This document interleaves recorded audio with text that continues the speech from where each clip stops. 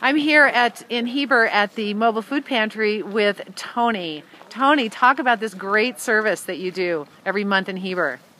Yes, actually, I do it all over the northern end of the state. I go to locations such as this, and I'll set up and I'll distribute food. It's all mostly fruits and vegetables, some meats, some dairy, and as far as that is, it's getting more healthy food out to the clients. It's all supplementing the food that they get from the brick and mortar food pantries. As far as that is, it's very enjoyable.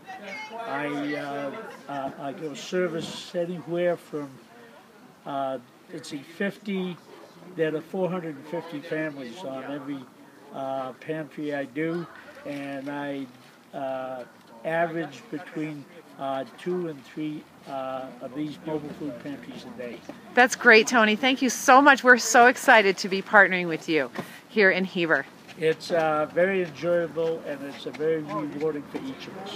It is, indeed. Thanks, Tony.